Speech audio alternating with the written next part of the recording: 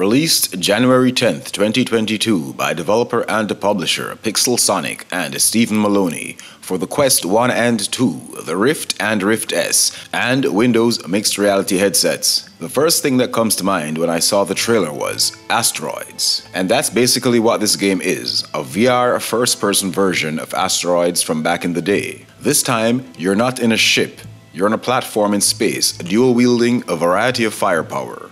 Thanks to the developer for the review key.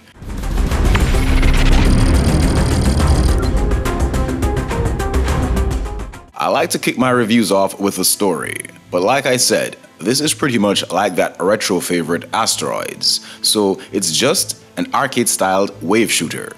You stand on a platform and in first-person mode, you defend yourself against wave after wave of incoming asteroids. Mostly, you've got 90 seconds to clear the area of whatever comes at you. Asteroids hurl towards you in all different sizes. They break in pieces when you shoot them, creating smaller versions of the threat. And with the aid of power-ups and a tolerance for this genre, you keep going till the waves end. That's as close to a story as I could come up with. If you're a fan of Astroroxx, old school arcade shooters, endless loops with no real campaign to speak of, then this is for you.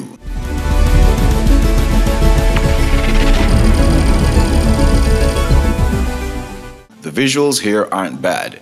Well, they won't give you that go tell a friend vibe either. They're just right there on the border. The backgrounds look nice, but they seem static. It would be nice to see some activity back there. Comets hurling, maybe a satellite flashing lights, a dogfight in the distance. Something to make you feel a bit more invested and immersed. Also, I would have appreciated a bit more variety in these backgrounds. The asteroids are all wireframe. This is fine as a creative choice, and it also helps you see what may be behind a huge one. But I can't sit here and tell you honestly that I wouldn't have preferred textured asteroids instead. But still, no deal breaker. The gun models are a mixed bag. Your default weapon, the one you start out with, it looks incredibly basic, almost like a child's wooden gun from back in the day, or a nice wood carving, while later guns seem to have more detail.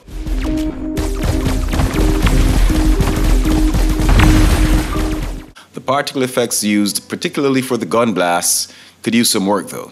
So, I'd sum up the visuals as basic but passable. There's nothing ugly here. And this is an indie effort, so props to the devs regardless.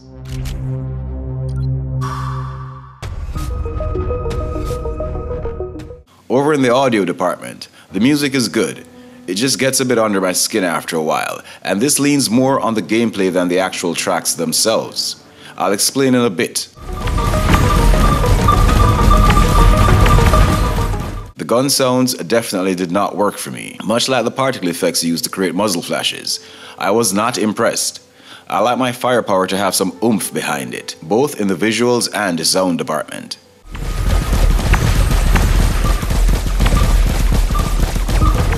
All other sound effects, much like the visuals, are basic but passable as well. Let's delve deeper into gameplay. Like I said earlier, Astroroxx feels like homage being paid to Astroroxx. Just in first person without the moving ship, you have 3 difficulty levels to choose from, each with its own distinct feel. Yeah, you will notice the disparity between easy and hard real quick.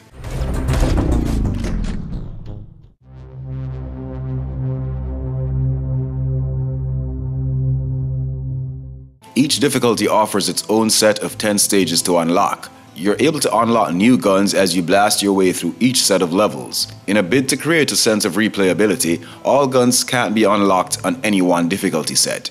So if you want to see them all, you'll have to be willing to go through all 30 levels, which makes sense from a development perspective. There are a few options you can fiddle with as well, other than the difficulty before setting off on your battle with nature. You may want to check those out if the default doesn't suit you. So, you're out in the middle of deep space on a platform with no locomotion. The only turning options are click turning and physically turning your body. I really do not like click turning, though I understand it's supposed to help with comforting VR noobs or people prone to motion sickness. But even when I was new to this, I prefer nausea to click turning any day. So while it should be there for those who need it, there should always be a smooth turning feature in VR games. I never got why devs thought not having that option was acceptable. I'm going to go ahead and assume adding smooth turning requires more work? I don't know. Either way, I found myself physically turning and looking about. At least there's that. On the platform you stand on, there's a ring that surrounds you, which indicates your health, shields, how many asteroids you have left to destroy, and the time you have left to do so. It also gives you an idea of where the closest threat is coming from. Depending on the difficulty you selected, you can have two force fields. One shield is for the platform, the other is for you. If they're both gone, well, let's just say you'll soon follow suit. Here's the main problem I have with Astroroxx, and problem is a strong word. Now, I know it's indie, I know it's also supposed to be casual, a somewhat retro-styled homage to classic arcade shooters, but the thing is, if you're not really deep into that kind of thing, you may get bored with its repetition. Not only do you stand in place doing the same thing over and over, as that's not really the issue, as this is a wave shooter, but it's more the conditions you're presented with. Like I said earlier, the music is okay, but hearing it over and over while doing the same thing over and over, with no real enemy variety to speak of, I mean, they're the asteroids and this red thing that pops up, yeah, but that's about it. And there are no boss fights. The backgrounds, like I said, are static, with no noticeable variety. So yeah, Astroroxx feels like the kind of game that only works in short bursts. The kind of game that will be cool at a games night, especially if you had a few drinks in you. I've seen the leaderboards, so clearly people are investing time in this, and that's a good thing, but based on the limitations here, I see this game only being enjoyable by a small niche. And that's fine, as maybe that's who it was made for. I mean, it is a game that anyone can and probably would play, but only in small doses, which is fine, as it's priced accordingly in App Lab at $4.99.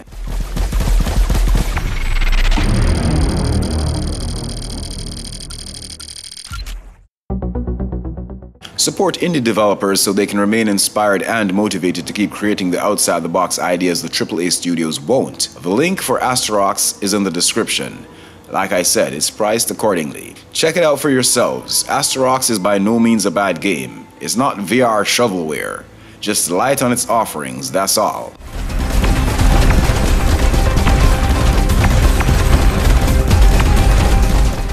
Thank you for watching. If you like my content, feel free to like, share, comment, subscribe, and hit that notification bell. Let's say I found a way to piss you off though.